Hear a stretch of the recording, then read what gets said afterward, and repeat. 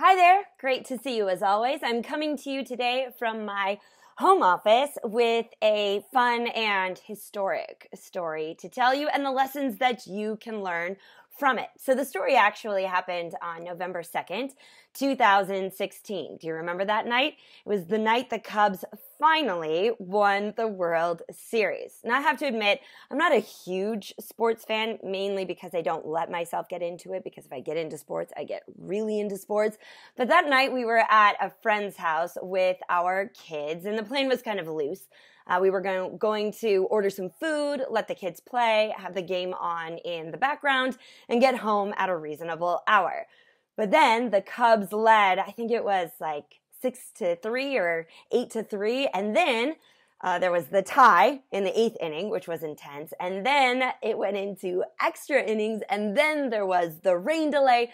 Before we knew it, it was 9 p.m., the kids were begging to go home, so we gave them popcorn and ice cream and bribed them with video games because even I, a more or less non-sports fan, had to see how this story ended. And, as you likely know, the Cubs won. Go Cubs! Now, the next day, it was all over the news, it was all over the internet that the Cubs were officially the greatest story in baseball history. And I don't think you can argue with that. But the truth is, the Cubs win and their story in general isn't just confined to baseball. There's a lot we can learn, a lot you can learn in your industry of how to become the greatest story without having to wait 108 years to do it. Now, I wrote an article shortly after the game for Success Magazine online where I talk about this. You can go check out the article. The link is below. But I wanted to give you 4 of the 6 tips you could use to harness your story to be the greatest story in your industry. And the first one is this. It's quite simple.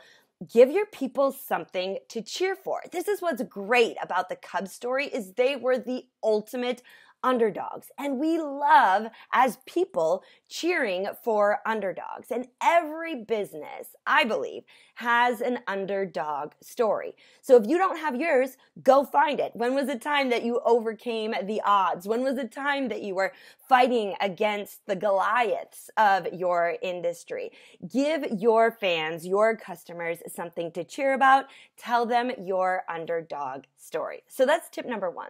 Tip number 2 is don't limit your stories. More and more I hear companies trying to find their one story, thinking that there's one story that communicates everything they are. And while some companies have that story, for the most part, there are as many stories about your brand as there are Cubs fans and their stories about the Cubs' big win.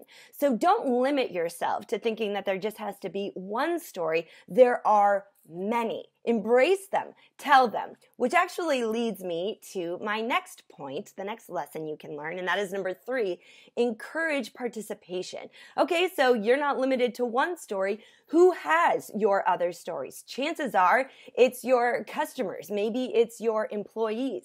Seek those stories out. You will end up being just a one-story show if you don't actively look for the other stories that make up your brand. So ask your fans their stories about you and then tell them. And then the 4th point that I'll bring up right here, and you can read the rest later, is this.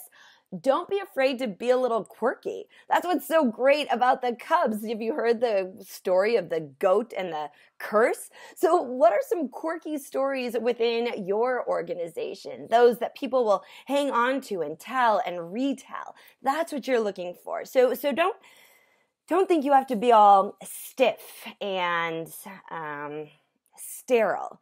Don't be afraid to share your quirky stories. People love them.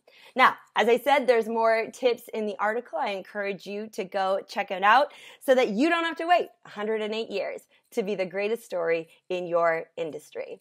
That's all for now. I look forward to seeing you again soon. And remember, you are just one story from greatness.